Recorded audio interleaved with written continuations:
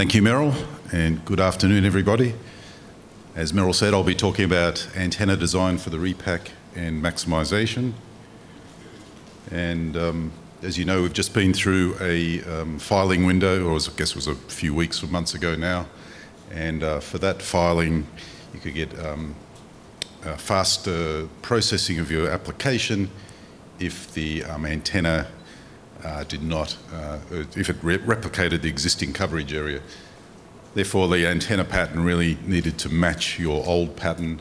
And as I'll show in the presentation, that's not always simple when you're changing frequency, particularly if there's a large change in frequency. At the moment, we're just in or about to be in the expanded filing window. And with that, if you want to maximize your facility, that means if you want to increase your coverage, you need to protect adjacent facilities on the same channel. And there's some antenna design techniques I'd like to talk about today to do that. So I'll talk about the replication and some methods, show some examples. Then I'll talk about maximization, using some traditional methods and using some optimization methods, and then comparing the two. So the main thing we need to replicate is the azimuth pattern to replicate the coverage. Obviously the elevation pattern is important, but for replicating the same coverage, the azimuth pattern is important, so I'll just concentrate on the azimuth pattern design in this paper.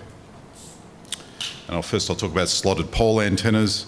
A lot of you are familiar with the slot antenna. It's a pole, normally steel pole, could be aluminum, an inner conductor running up the middle, and couplers taking energy from the inner conductor and exciting field across the slots. So here's a pole with 4 slots in it. So how do we shape the pattern? This is fairly basic, but these are the basic techniques. Obviously, the number of slots in the pole will make the pattern change. That's a key parameter. The diameter of the pole has an impact on the pattern. How you excite the slots, and if you change the amplitude and phase to each slot, you can shape the pattern. Adding wings to the pole, which I'll show later. Adding reflecting grids behind the antenna can give you a cardioid pattern. Mechanical beam tilt as well as electrical beam tilt in combination can shape the pattern in interesting ways. It's a 3-dimensional problem. Of course, combinations of all of the above, which often is what ends up happening, especially on complex patterns. So if we change the number of slots, a single slot in a pole gives a cardioid pattern. As you can see there, that's a traditional pattern. If we go to 2 slots, we end up with a peanut pattern. 3 slots gives us a trilobe pattern, and 4 or more slots generally gives an omni. On a smaller pole, it could be 3 slots. And I mentioned before, changing the pole diameter has an effect on the pattern. Here's a cardioid antenna with a single slot, and you can see there's 4 pole diameters there, all 1 inch in 1 inch increments, and you can see some variation at the back here. And if we need to control this area to not exceed the coverage we had before, that change in diameter can have an impact when you. There's a peanut pattern that's more sensitive to pole diameter, and a trilobe is also sensitive to pole diameter. Changing frequency has a similar effect. The change in diameter I'm showing there as a percentage is similar to the percentage of changing frequency from the top to the bottom of the UHF band. You can sort of scale a pole with frequency, but that's a sort of variation. So this is similar to the sort of variation you might see on changing your channel from one end of the band to the other. Obviously, if you have the blue pattern and then you end up with the red pattern, you're going to have trouble with your replication because the red is exceeding the blue. You can adjust the excitation on the slots. You can, on this one, the front and back slots have got slightly different levels of excitation, and you can see the yellow pattern is omnidirectional, and then where they're all equal power, and then the shape's changing as we reduce the voltage. We can add wings, generally welded to the pole. That'll give you a cardioid pattern. You can also add reflecting grids. That also gives cardioid patterns. It gives you more control on front to back and beam shaping. So that's slot antennas. Quite a lot of things you can vary to change the pattern on a slot antenna.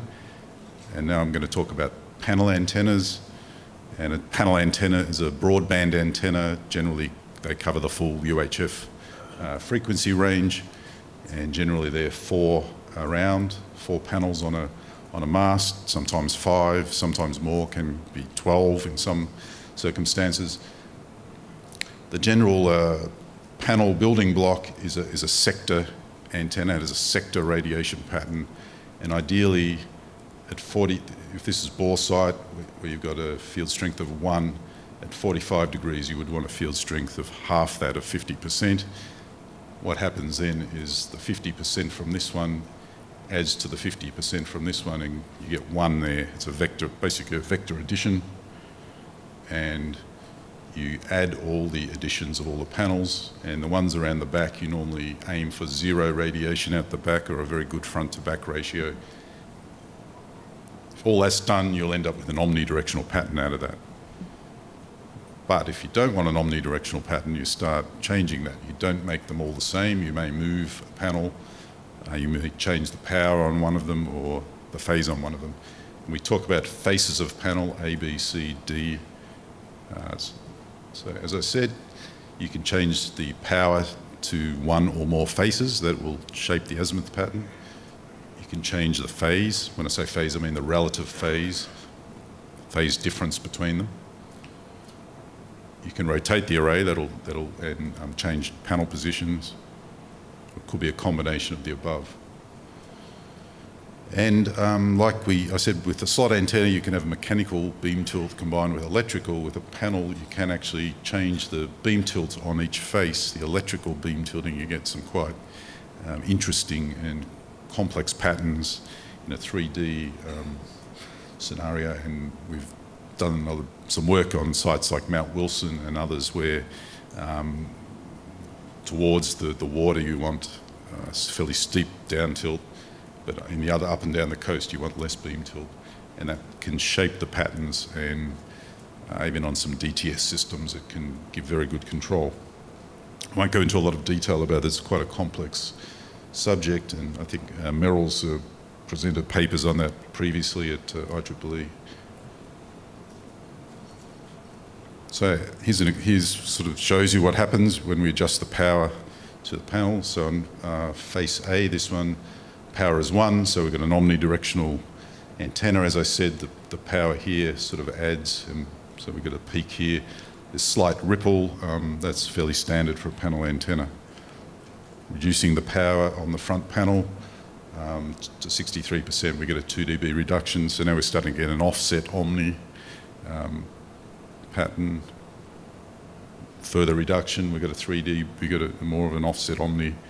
Now we're sort of got a nice, fairly filled-in cardioid, and with 10 dB we've got a sort of a filled-in cardioid, quite a good pattern. 10 dB is about the practical limit of doing this power split, and to do this we have power splitters feeding the antennas, and we design them so some arms have less power coming out of them. To make that work over a wide bandwidth, you don't really want to go beyond 10 dB ratio. And the other option is just totally remove that panel so the power is 0, and you get not much radiation in that direction. You can also change the relative phase. So here they're all fed in phase. We have an omnidirectional pattern. Here we've put plus 60 on the top one, and you see we get this null here. So that could be quite good for controlling an interference situation where you've got a station in this direction and you need to reduce ERP in that direction. The only problem is we also have the same, it's symmetrical, so we also have a null here which you may not want. Changing to plus 60, the null flips to this other side. There's the minus, that one, and then the other one will flip over to here. So changing phase, you can get a fair bit of pattern shaping. Changing power and phase, you can get even more shaping. As I said, we've got two nulls there. We may not want this one.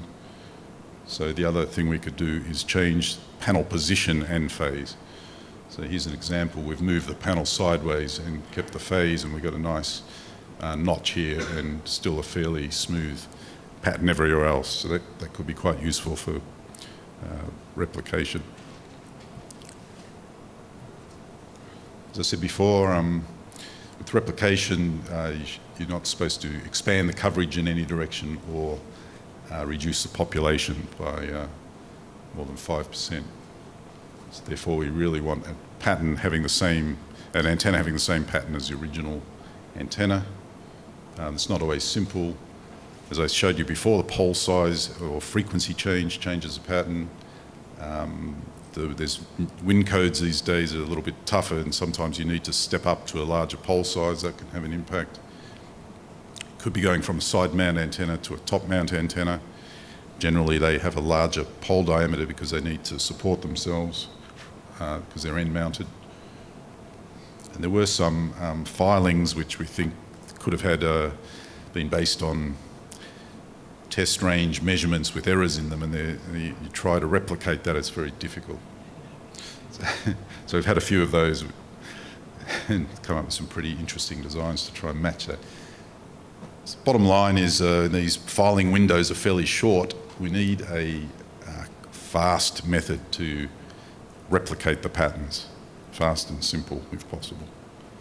So there's a few methods for doing that, a few options. One is to make a full-size section of antenna with one or two layers of slots. And this is a fairly well-known approach. As I said, you build a two-layer model or one-layer model, you put it in the test range, take the measurements, change things by hand, file, cut, whatever machine, do it again, repeat.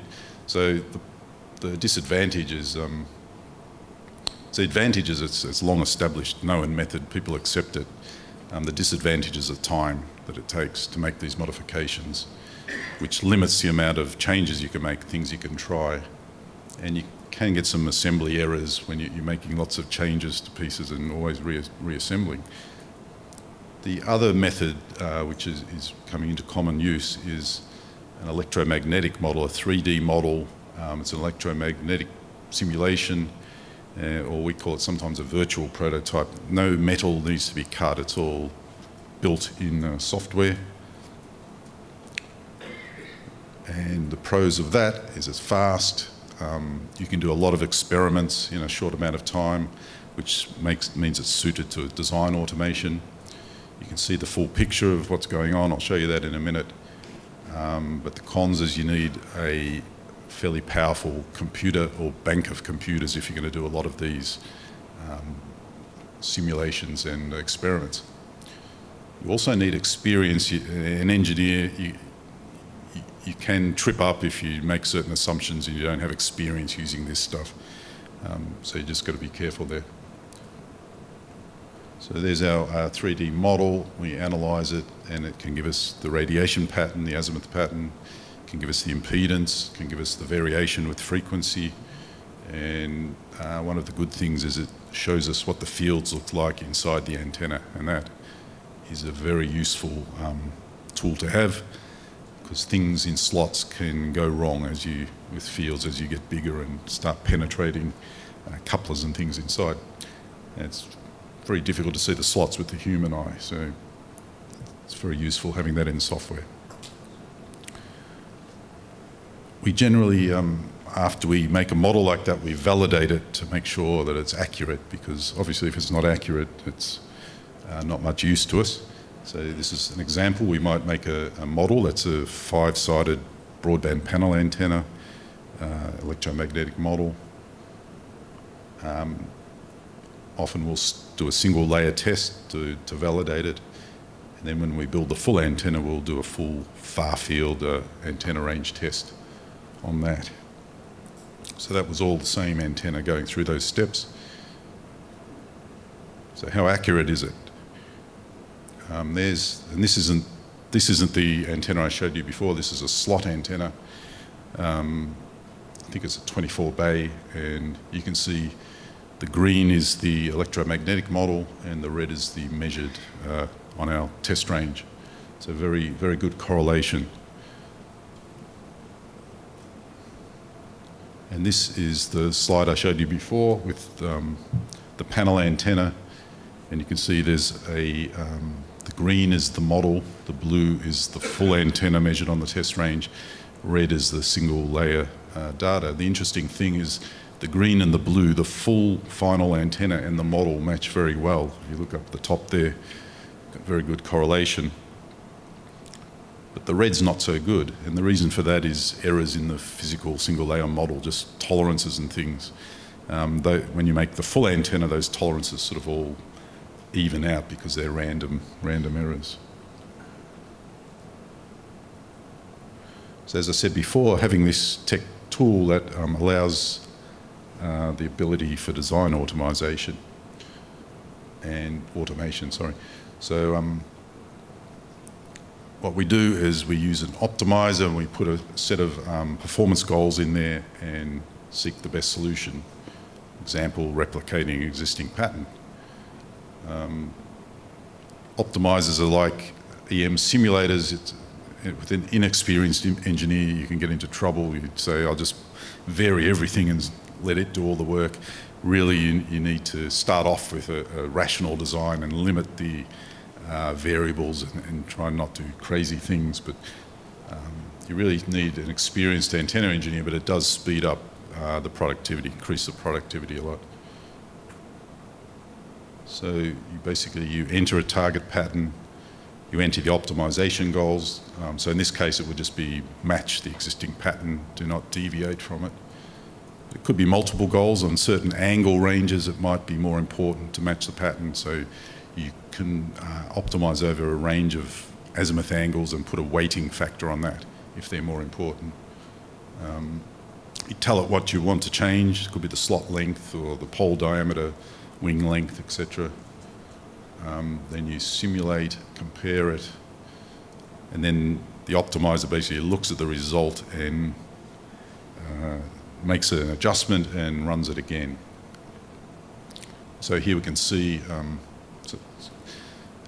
it's not a one-dimensional problem, it's a multi-dimensional problem. So we have a surface, and you can see here's the optimum here, and you can see this is the first point, then the optimizer's gone down the slope, and then down the slope, and then it's overshot, and then gone back, and finally settles on the optimum goal.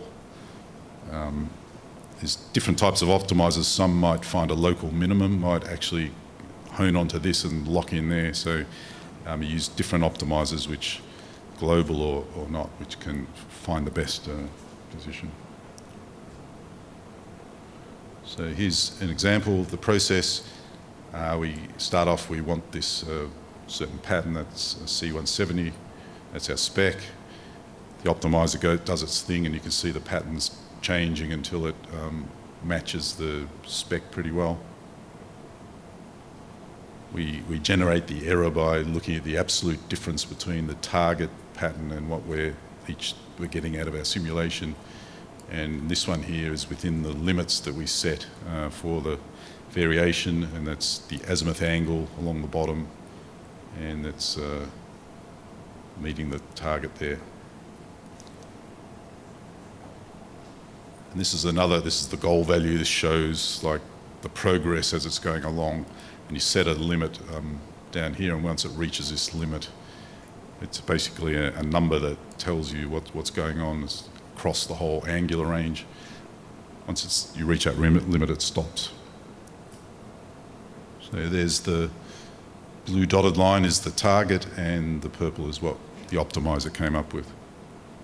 and then that's what we measured on our indoor test range. So very good correlation. So next I'll talk about maximization. If you want to maximize, you can increase your ERP, but you're not supposed to interfere with neighboring stations on the same channel. So what that means is, ideally you might want an omnidirectional antenna with a notch in it towards that station, or if there's two stations protected, you might want two notches. You want maximum ERP in the other directions. So we can use the same tasks, or we can modify the techniques I talked about before. So here's an example of a slot antenna example. This was a top mount antenna, slot, elliptical polarization. We needed protection in two directions, and we were supplied with a template like this, which sort of showed us what to aim for with the pattern. Try and keep the pattern below this red template. So here's the optimizer varying. We had three parameters, you know, it might be slot position, wing length or something. There were three of them, and you see them varying as it goes along. This is the simulation number along the bottom. This is the corresponding radiation patterns. So you can see a whole lot of different patterns, intermediate patterns as it goes. Here's the goal value. It starts off not too good, drops down, keeps going down until it hits this target level. And there's the final pattern. So the red is the envelope we need to keep within, and the purple is the final pattern. Here's the final pattern in polar form. The red is the envelope, the blue is the pattern that was achieved.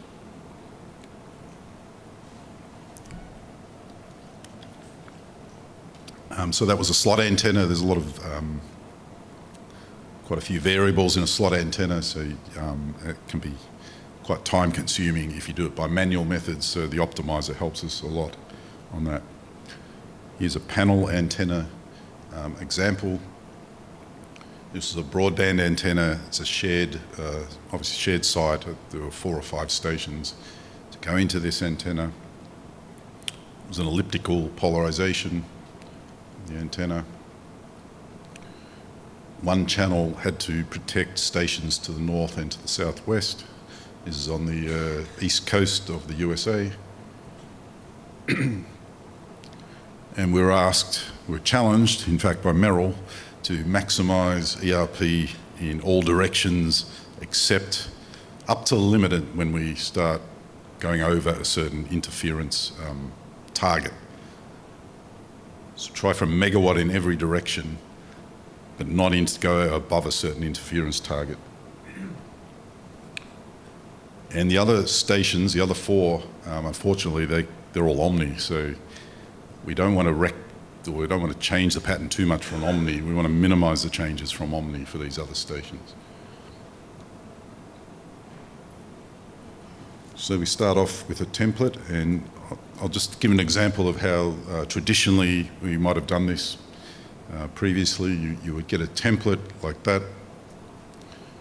You would go find a catalogue pattern. You'd go to software you'd find on the internet. So I just pulled one up off the internet, went to a circularly polarised or elliptically polarised antenna and found the best fitting pattern I could. So it looked like a 3-around panel to get that null around 270 to 180. Then you would rotate that pattern, and we're using that null to fix that notch at about 20 to 30 degrees. And we had to scale it down a little bit because it still didn't quite do the trick, but you can see we're within the template there. And we used a catalogue pattern. There may be better patterns available, but that was the only one that was elliptically polarised that I could find in the planner to do that. So now I'll talk about another method, an improved method. Rather than just saying, here's a template and we've got to stay below this, maybe we can encroach further on the template and beyond the template and still not interfere, not go above our interference level that we need to hit. So perhaps we use a template as a starting point and then start increasing power in all directions until we've gone beyond what's the interference target dictates. So we use the methods we talked about earlier, all the changing the power and phase and all that, and also the optimizer that I talked about. So we want to protect, in this case it was 2 stations against interference, and maximize the ERP as much as we can everywhere else. Here's a flow chart of how we did it. We ran TV study, or we didn't run TV study, the consultant ran TV study for 1 megawatt ERP antenna, omnidirectional. And from that, a course model was built from the TV study results. So it's a course model it's course interference model. Last year at IEEE we talked about fine and coarse models and linking them together to get speed in simulation, where you don't run the full-blown high fidelity model, you run a sort of a replica of that, which is a little bit coarser but faster. I can't take credit for that. The consultant Merrill built that model, provided it to us. What it meant was within a second or so we could put the pattern data in and get the interference numbers coming straight back. Obviously there's cells in the interference model, and in an antenna in our model there's azimuth bearings, so we have to do conversions from blocks to bearings and things like that, but that all worked out quite well. So then we put our goals in. The interference had to be no more than a certain level, and we set some antenna metrics, basically how omni the pattern was. Any deviation from omni was sort of, we set as a bad metric, so we're going to make it as omni as we can. And null depth and things were also a goal. So we simulate it and we look at the interference, compare it with the goals, and the optimizer then will do its thing and keep simulating until we reach the target interference, and then we give it back to the consultant. They run it again through TV study to just confirm that everything's good. So here's an example. In this case, we actually started with an omni and worked the other way, worked backwards, just reducing the power. On the right is the error versus the simulation. So you can see the first one, it rotated the pattern. So we had a peak here where we obviously it's not a good point for a peak, and so the first one, it rotates it. You can see the interference dropped quite a lot, and the antenna performance criteria, these 2 lines, didn't change because we only rotated the pattern. Then we did another rotation. It got a little bit worse. And now we did a power reduction, or the optimizer did a power reduction here, and you can see the interference has dived down, but the pattern's not as good now because it's no longer omni. Another rotation, so another power reduction, interference is going down further. And then it's started reducing this face here, and we've done a big reduction. We're below the target. We've exceeded the target, but also the performance criteria of the antenna is going down. So then it's going to try and come up near this target and try and increase the performance, which it did, but it overshot the interference. And now it's undershot it, and we have a little bit of margin on that target just to be sure. And so we've improved the performance as best we can and met the interference target. So with that first, just getting a catalogue pattern straight out of the catalogue, trying to use that, that's what we had. With this new technique where we optimised to the maximum allowable interference, I guess, and to get the best pattern, that's what we get. So in these sort of minor lobes around here, we're 2.4 dB down, whereas on that one we're 6 dB. And the big difference is at the back here, we're down 3 dB. And obviously we're encroaching this, this mask. We've got some areas where it's going over and somewhere it's going under, but the population, it's not sort of a linear thing. What we found is, well, it's pretty obvious there's going to be pockets of population, so that works out okay. And so basically we ended up almost with an omnidirectional antenna. We couldn't use an omni, it still doesn't meet the interference criteria, but very small reductions in the lobes on these two faces compared to the old method. So in conclusion,